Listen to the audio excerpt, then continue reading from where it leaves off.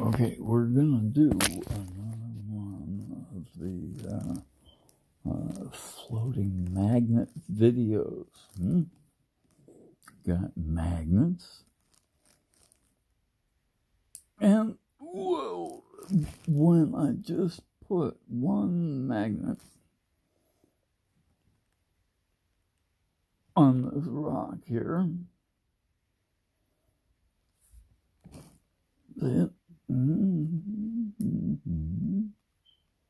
okay, see, one magnet, and when I dump it like so, falls off,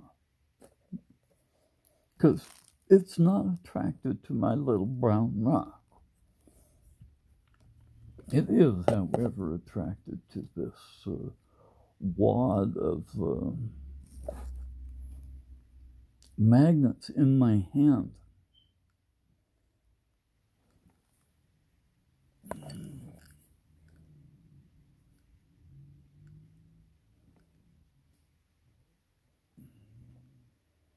Whoop. Yeah, then, see, they don't stick to your hand. You know that, right? You know that magnets don't stick to your hand. And I have lost another one, I think.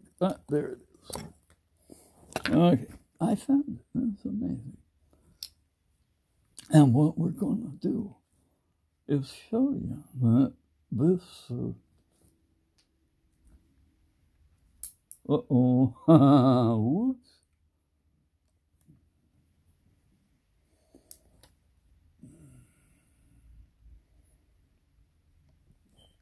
I have a thing gummy here.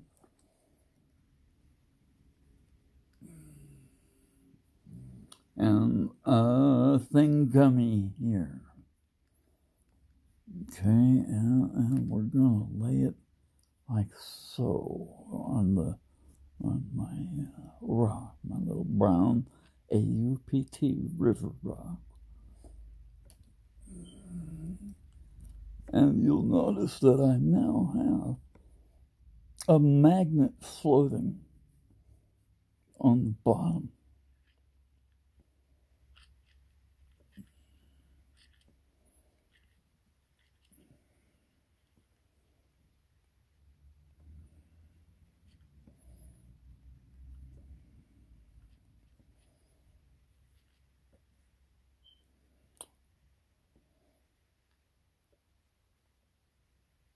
This is definitely not a magnet. It definitely doesn't act like a metal at all.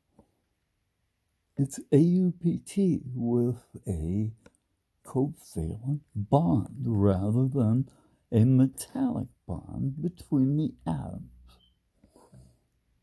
Makes a lot of difference in what it does, right? What they do is they share electrons with each other, and they don't share them with their neighbors down the road. Metal bonds allow the sharing of electrons. The electrons are less tightly bound to the locus of that particular atom. So when light hits them, those electrons are what we see. That's what sparkles in a piece of metal. Okay, so, and metals do other things. They pass electricity in one way, and magnetism in another way, perpendicular to them. And that kind of stuff is why I have a magnet going this way up here, see, it's going this way, and a magnet going perpendicular to it, going the other way on the bottom.